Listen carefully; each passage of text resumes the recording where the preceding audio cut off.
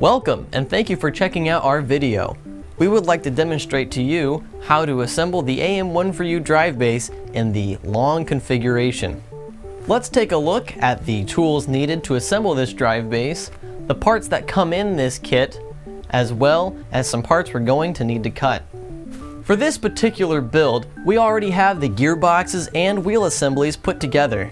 To see how this is done, check out the on-screen annotations or see the links in the description on how to do these processes.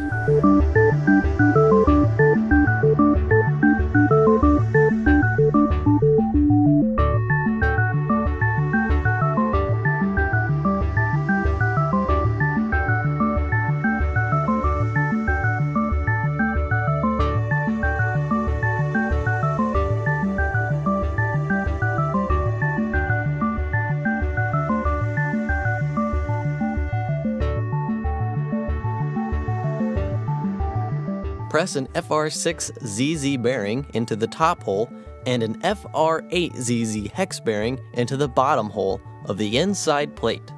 The bearing flanges should be on the same side as the bottom flange to ensure that the bearings will stay secure in the plate. This should be a tight fit. You may need to use an arbor press for this step. If you don't have an arbor press, you can use a wood block and a small hammer.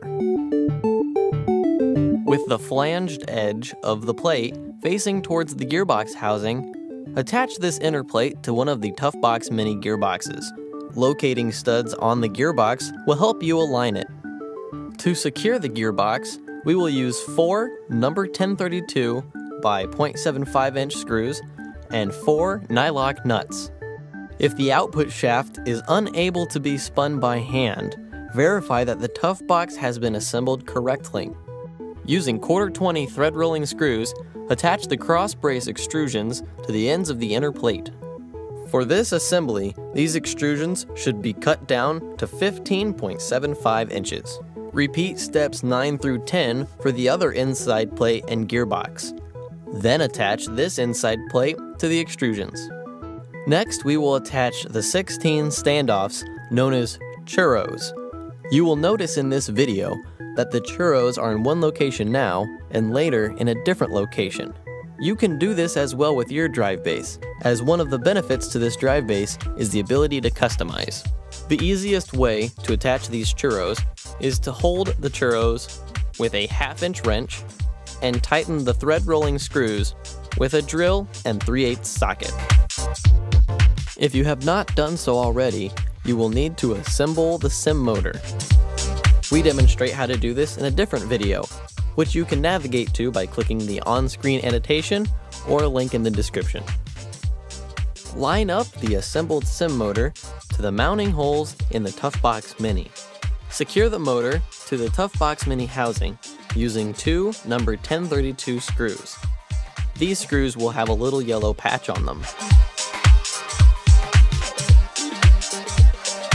For step 17, place a center wheel assembly onto the TB Mini output shaft, with the 500 Hex Hub facing the inner plate.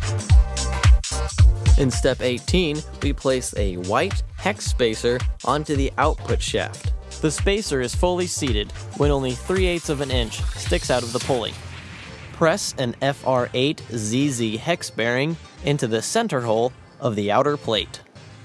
The bearing flange needs to be on the same side as the bottom flange of the plate. Before we can attach the outer plate, we need to add the belts. In step 20, add 2 of the 170-tooth timing belts around the center wheel. The 170-tooth belts are the larger belts that came in your AM14U kit. In step 21, attach the outer plate to the chassis by fitting the hex bearing over the TB Mini output shaft. Holes on the outer plate will align with the 8 Churros you have already attached. Use the 1/4-20 thread rolling screws to fasten the outer plate to the Churros. Next, we can attach the wheels.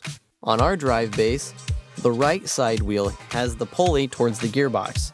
This means, as we slide the 4¼ inch bolt into the bolt hole, we will use the larger spacer first. Next, wrap the belt around the pulley, with the pulley facing towards the gearbox. Slide the bolt through the wheel, hold the smaller spacer in place, and push the bolt through. Next, attach the 3/8 NyLock nut onto the bolt threads. Use 2 9/16 wrenches to tighten the bolt until there is no lateral movement of the wheel spacers. Be careful not to over-tighten the bolt.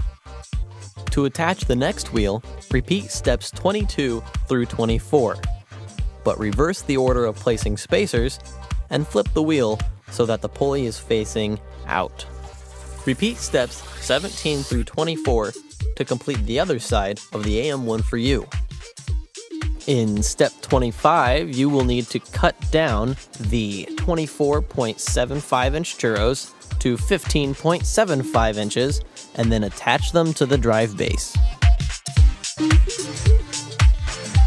Congratulations! You have successfully assembled the AM14U drive base in a long configuration. If you would like to increase the capabilities and functionality of your AM14U drive base or add upper mechanical components, visit andymark.com/AM14U.